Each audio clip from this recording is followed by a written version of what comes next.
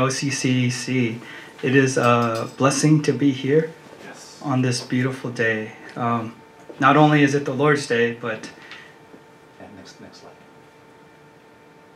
it is also Mother's Day, which is a double blessing to worship this day.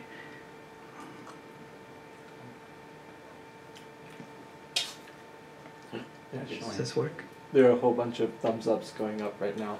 Yeah, you got this. Let me see if Presentation. presentation. So my calling is to be a pastor, and okay, this is not it. On play. Play? Menu. The triangle. Yeah. Yes. Yeah. Yeah. Woo. Okay. So on this mode, I have no notes. So please, No. it is the grace of God. You know, and that's the beautiful thing about God. No matter how well we prepare, how well we do, no matter how eloquent the person or uneloquent, what is remembered, what is forgotten, God is able to do and move the hearts of His people. The Holy Spirit is able to speak and touch the lives and hearts of His people, regardless of how good or bad we do. And so we have an amazing God, a wonderful God, and we completely trust in Him. You want me to try? Okay. Want me to try something? Okay. I was mirroring the... You don't want to mirror. Oh, I don't... Yeah. We got you. Yeah. Boom. Okay. 60 hertz. Yes. Okay. Yes. However, having both the notes and the slides are even better because we always want to do our best before the Lord. You know, we always want to do what we can to be as prepared and as present the best we possibly could. Yes. Now, as you know, it is Mother's Day today, and I had this beautiful idea of waking up my boys early in the morning and preparing breakfast and bringing it in to my wife on a tray, you know, with a little flour and all that, with orange juice. And then on Instagram, I saw this slide. It said what people think moms want for Mother's Day, and you know, the whole slide is saying they want breakfast in bed. However, I swiped left, and then this slide came up. What mothers actually want. They want quiet. They want peace. They want 2 hours to themselves. They do not want breakfast in bed. So I had to change my plans, and I did something else. And when I told my wife, she actually said she wanted the breakfast in bed, so I made her breakfast in bed today. Nice. So she got a double blessing. Today's message is titled Women of Faith. And if you're not a woman, it's okay. The principles are universal, and they can be applied to boys, girls, men, anyone in general. And I'll be reading out of Exodus 2, verses 1 through 10. And I'll be reading from the ESV. So may you be blessed as you give attention to the reading of His Word. Now a man from the house of Levi went and took as his wife a Levite woman. The woman conceived and bore a son, and when she saw that he was a fine child, she hid him for 3 months. When she could hide him no longer, she took for him a basket made of bulrushes and daubed it with bitumen and pitch. She put the child in it and placed it among the reeds by the riverbank. And his sister stood at a distance to know what would be done to him. Now the daughter of Pharaoh came down to bathe at the river, while her young women walked beside the river. She saw the basket among the reeds and sent her servant woman, and she took it. When she opened it, she saw the child, and behold, the baby was crying. She took pity on him and said, "This is one of the Hebrew children." Then his sister said to Pharaoh's daughter, "Shall I go and call you a nurse from the Hebrew women to nurse the child for you?" And Pharaoh's daughter said to her, "Go." So the girl went and called the child's mother. And when Pharaoh's daughter said to her, "Take this child away and nurse him for me, and I will give you your wages." So the woman took the child and nursed him. When the child grew older, she brought him to Pharaoh's daughter, and he became her son. She named him Moses because she said, "I drew him out of the water." Amen. This is the holy, inerrant word of God. Thanks be to God. Our passage today begins with the beautiful love story. Man meets woman, woman marries man, boom, fine child appears. But it takes a twist. She hides him for 3 months, which is odd because we don't normally hide good-looking children. You know, typically they become the poster child for our family. You know, look at my son, look at my daughter. They're so beautiful, they're so pretty. We take pictures of them, post it on social media, send them to friends, neighbors, to everyone to share our joy with the world. But not this woman of faith. She saw her beautiful baby boy and she decides to hide him because during this time it was very dangerous for Hebrew boys. In Exodus 1:22, it reads that, "Then Pharaoh commanded all his people, 'Every son that is born to the Hebrews you shall cast into the Nile, but you shall let every daughter live.'" In this time, Pharaoh tried to get the midwives to do his dirty work and get rid of all the Hebrew baby boys. But when that didn't work, he made this law. He gave a command to every citizen in his kingdom that they were to toss every newborn Hebrew boy into the river. And he said this because he was afraid that if he didn't get rid of these baby boys, that one day they would grow up and join his enemies and overthrow his kingdom. Seems a bit far-fetched, doesn't it? To do away with all these babies because you think that one day they'll grow up and overthrow your kingdom. But that was the law during this time. That was the law of the land. But this woman was not a woman who was afraid. Quite the opposite. As Hebrew 11:23 says, "By faith Moses, when he was born, was hidden for 3 months by his parents, because they saw that the child was beautiful and they were not afraid of the king's edict." She was not afraid. Incredible. She knew the law. She knew what was probably going to happen for Moses. She knew the dangers that he faced. She knew the dangers that he was surrounded with, as well as the danger for her whole family if he was caught. But she was not afraid. Rather, this woman of faith was fearless. And it makes me wonder how. Because when everything is going good, when life is good, when we have money in the bank and we have a job, a house, and all the things on our list, there's nothing to fear. But when danger surrounds us, when the world seems to be crumbling around us, how can someone be fearless? You know, I recently saw the movie After Earth. It came out a while back, maybe about 10, 13 years ago. It stars one of my favorite actors, Will Smith, but also he did a duo with his son, Jaden Smith. And at one point in the movie, Jaden finds himself, he has to go on this mission across the jungle to get something and to bring it back to the ship that crashed on planet Earth. Now, planet Earth went through a bunch of changes, it evolved, and now everything on Earth has evolved to kill humans. So he's cold, he's hurt, he's bleeding, and there's this animal that's hunting him, and he starts to become afraid. He starts getting scared, he starts becoming fearful, he starts becoming anxious. He starts jumping at his own shadow, his heart is breathing fast, and he can't slow down. And then his father says something very telling to him about fear. He says this, "Fear is not real. Fear is not real. The only place that fear can exist is in our thoughts of the future. It is the product of our imagination, causing us to fear things that do not at present and may not ever exist. That is near insanity. Now do not misunderstand me. Danger is very real, but fear is a choice." Fear is a choice. And when this woman of faith made a conscious choice, she made the choice not to fill her heart up with the potential dangers, not to fill her heart up with all the what ifs. What if he cries too loud? What if someone sees him? What if someone smells him or hears him? No, instead, this woman of faith chose to fill her heart up with something else. She began to fill her heart up with the things of God and became fearless. Consider King David.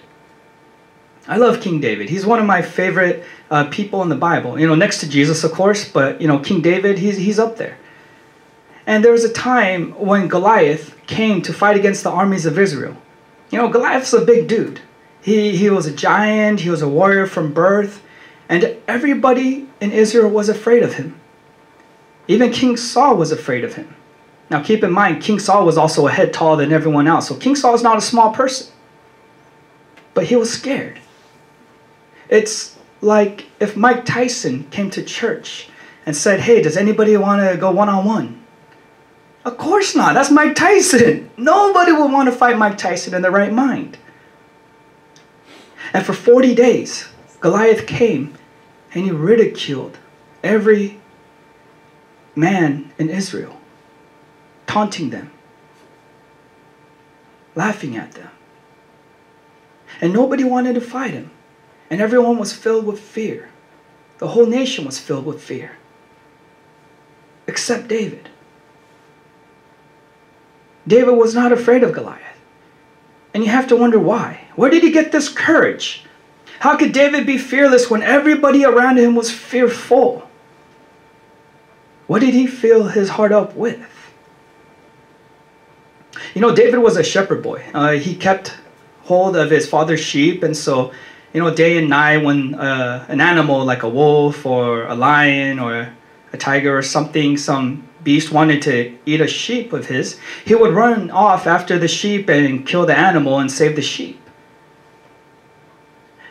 But one day, David came to fight Goliath, and King Saul was talking to him. He said, "Hey, are you sure you're up to fighting this guy? I mean, this guy's a giant. He's bigger than everyone. Everyone's scared." And this is what King David says in 1 Samuel 17:37. He says, "And David said, 'The Lord who delivered me from the paw of the lion and from the paw of the bear,'" when he was keeping watch over his father's sheep, "will deliver me from the hand of this Philistine." And Saul said to David, "Go, and the Lord be with you." Church, dangers in life are very real. But to live in fear is a choice. And people of faith become fearless not because they choose to ignore the dangers of life, not because they block it out or they're unaware of the dangers that they face, but because they fill up their hearts with the things of God. King David filled up his heart with God's power, with God's deliverance, with God's faithfulness. In a time when the whole nation was fearful of Goliath, David became fearless because he chose to fill his heart up with the deliverance that God had shown him time and time again in the past. And just like the woman of faith, she did not crumble in fear, but filled her heart up with the things of God. And she did not fear the king's edict. Oftentimes, especially in our current circumstances, situations that we find our nation in right now, we become fearful because of the potentials and the possibilities. And I'm not saying that the danger isn't real, but to live in fear is a choice. And that's not the choice for the people of God. Rather, the choice for the people of God is to fill up our hearts with the things of God, of His sovereignty, of His grace, of His love, and become fearless in our time. However, as verse 3 says in our passage, there came a time when she could hide him no longer. It became impossible for her to keep him a secret any longer. It was out of her power, out of her control. But even at this point, this woman of faith did not crumble, but she does two things. First, she takes all the wisdom and all the ability and all the things that she can do. She takes that And so she goes and finds a basket made of bulrushes. Now, what bulrushes are is this is the material that they used back in the days to make boats. So she found a basket, not just any basket, but she used the wisdom and reasoning and insight that God had given her, that she has, and she finds a basket that's going to float, that won't sink. Then, she coats it with bitumen and pitch, makes it waterproof so that water doesn't get in and pull the basket down. Then, by her wisdom and understanding, she places the basket by the reeds by the riverbank. Now, I didn't know what that was, so I Googled that, and the riverbank is actually the sides of the river. Where the stream the current is not as strong, and so it's not just a place, a patch of reeds anywhere in the river, but rather it's by the sides of the river. It's just not a random patch. So if we look at this, she finds the best place. She uses all the wisdom, all the understanding that God has given her, and she finds the safest place, the most optimal place in which she can ensure the survival of Moses. And then she places his older sister a little further down to watch and report what would happen to him. And secondly, understand that when she places him on the river, it's not just that she's letting go and doing some random thing, but she's doing everything that she can do, everything within her power to do, but now she's leaving it in the hands of God. She uses all her wisdom and reasoning to do the best that she could, but now she has to take a step of trust and place Moses in God's hand. And God does not disappoint. Any number of things could have happened.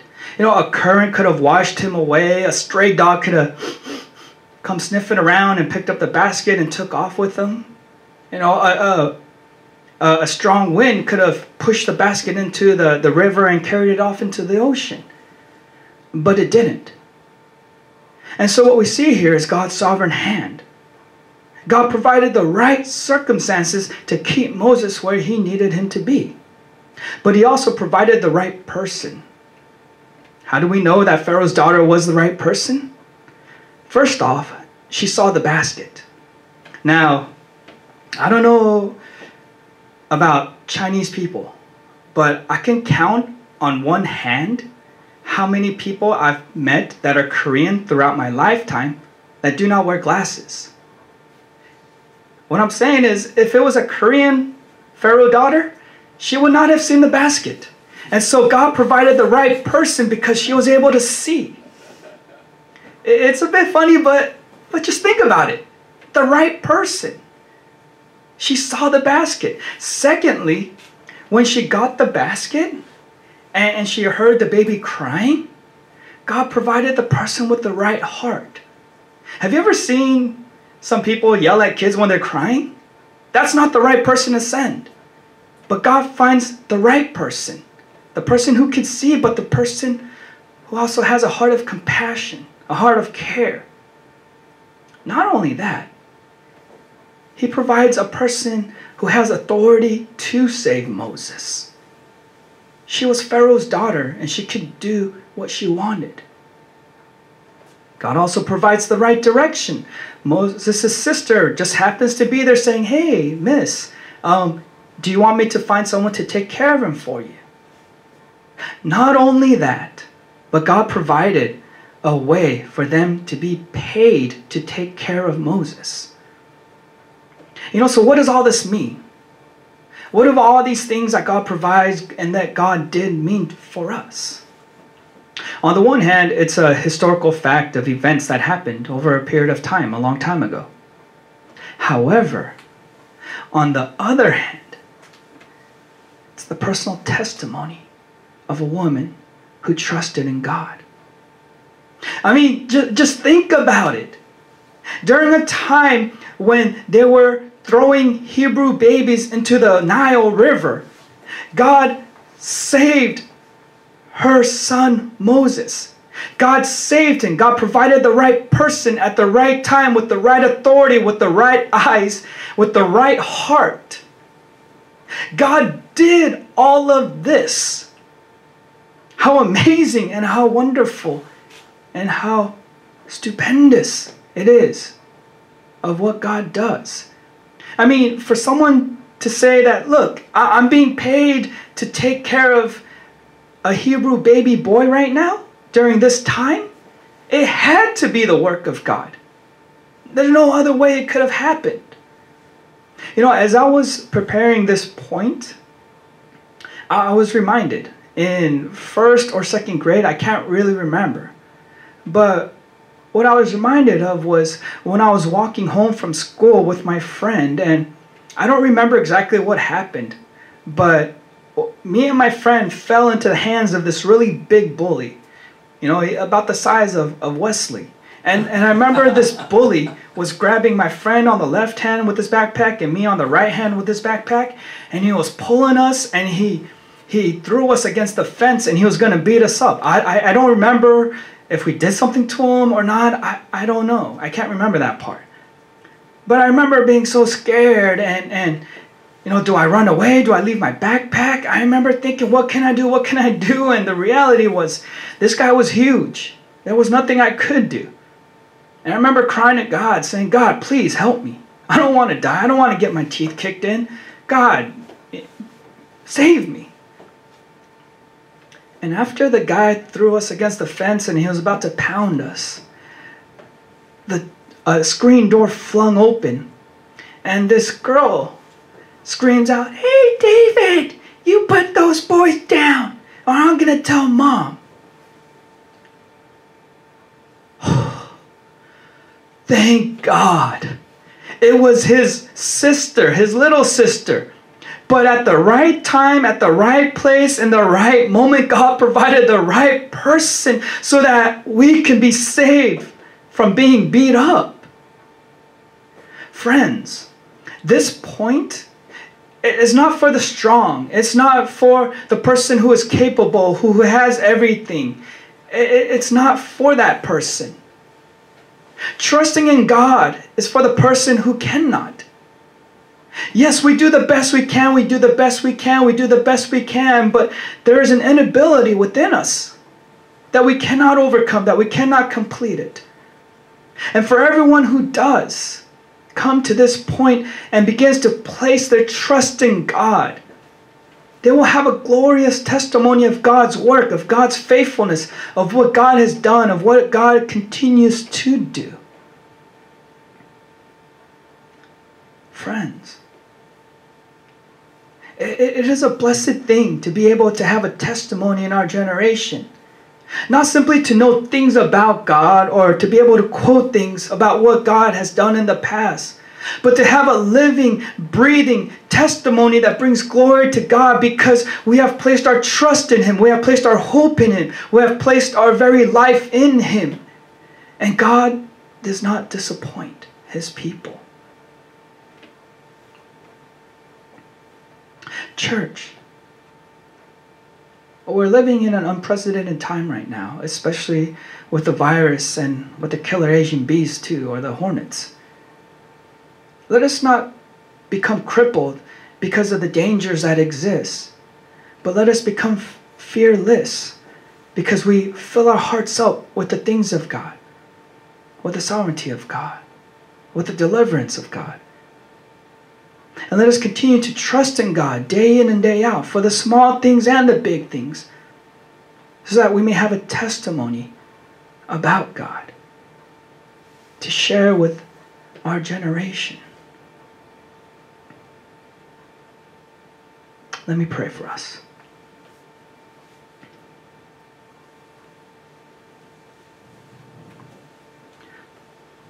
Father God, there is much that we can always do. You've given us strength, you've given us abilities, you've given us talents. But at some point, and there comes a point, where our skills, our abilities, and our talents run out. And when we come to that point, oh Lord, I pray that your Spirit would stir in us hope, not to go to other people or other things, but to come to you, like this woman of faith did in our passage. To place our hope, our trust, our life in you, so that we may see your glorious work and that we may glorify in you.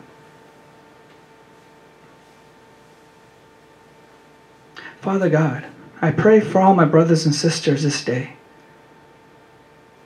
especially on this beautiful Mother's Day, O Lord, that we would remember and cherish who you have provided and placed in our lives. And thank you for the care that you have given us. Let us not become timid, and let us not be overcome with fear. But as we fill up our hearts with your word and with your truth, let us become fearless and testify to the glory of you. In Jesus' name we pray. Amen.